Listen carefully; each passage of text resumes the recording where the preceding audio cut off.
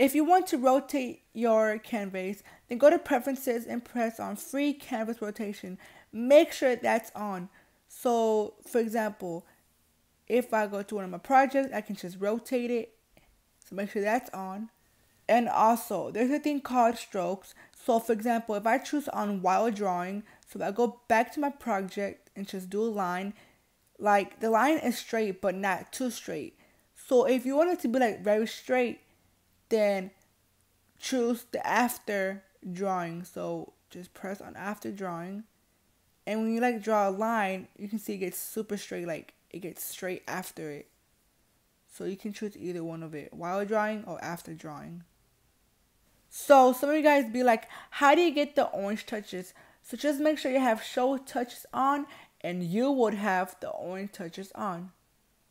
So if I press the plus sign, you can choose a format for your drawing. I usually choose the original canvas.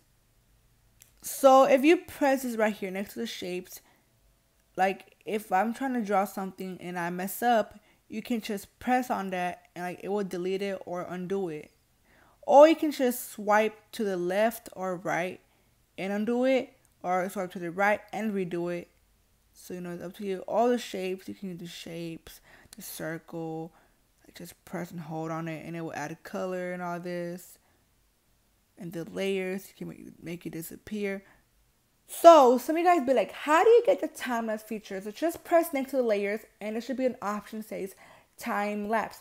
So like once you start drawing, it would automatically record. So that's how you get the time lapse. So now let's go to the brushes. So if you hold on the brushes, the name brushes would pop up. For example, if I get the basic taper brush, which is the second brush, my color is black or blue and my opacity is 100 and all that.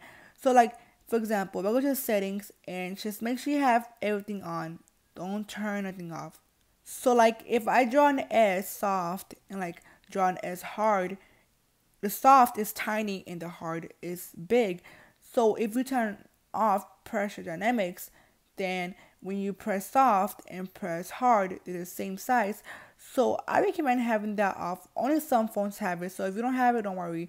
So like if I just draw a circle and just press and hold, a bucket might show up. If that shows up, it's because it's not fully connected. So make sure it's fully connected with no gaps and you can just press and hold and add a color. So if you get the eraser and like try to erase this, like you could erase it like either by little like this. You can erase it by little, or you can just press and hold on it and it will delete everything, like erase everything.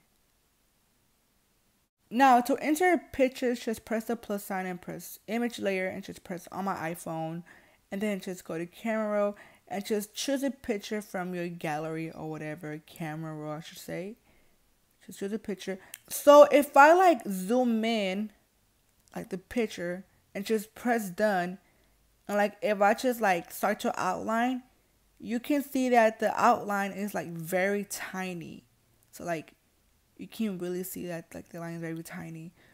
So like if you press the picture and press transform and zoom like out or in, then you can see like the line is like more thicker. So like I recommend like zooming out if you want your like your brush to be like not too tiny and not too thick. So I'm gonna just start doing the eye. So like I'm gonna do the eyelash.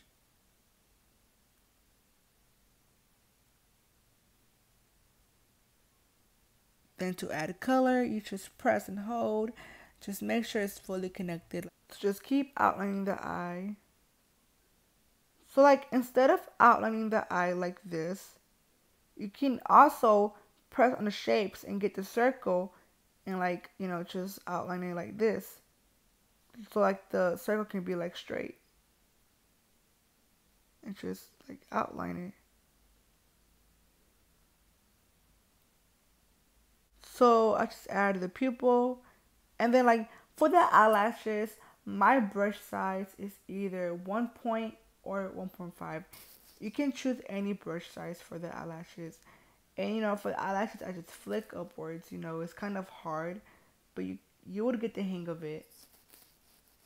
If you're having any trouble, just comment down below and I'll be glad to help you guys.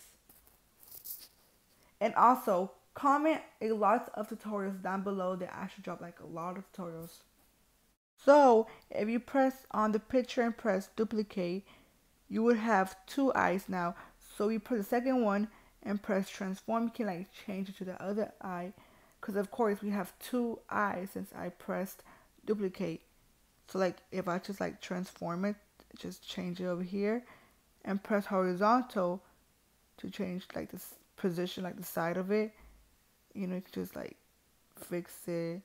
So now you have two eyes. Like instead of just like doing the other eye, instead of doing this, like this would actually save you some time. So okay, now we're going to do like shading. I'm gonna give you a tip or trick like on shading. It's more like a tip. So like if I just pick up a color from the skin, so like just pick up a color from the skin. Just hold on color and like a ring should appear, and without ring just pick up a color for the skin. So like if I just make like a circle, so like just pick up the skin color, just make a circle, and just press and hold and add a color. So like if I go to color, like right here, if you press this right here and press on shades, you would have all the shades, like dark shades and light shades. So if you like choose this shade right here, you can like just shade like right here. So like when I shade kind of like a gradient shade, like you know how I do the eyebrows? When I do the eyebrows, it's like light in the front and dark at the end. That's how I shade. I feel like it looks better and like more cleaner, but you don't have to do it. And like to shade, just lower your opacity to like 10 through 20. But like I shade like light in the front and dark at the ends.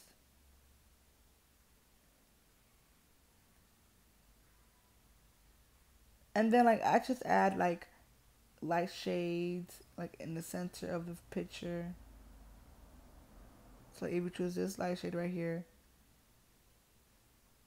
you can like choose that color to add light shades like this. But thank you guys for watching. Make sure to give this video a big thumbs up. Don't forget to like and subscribe, and don't forget to turn that bell on so when I post, you can be first like and first comment. So thank you guys for watching. I know this video wasn't the best, but I really hope that you liked it. And I will upload another video tomorrow. So see you guys tomorrow. And I love you guys so much. And have a great day.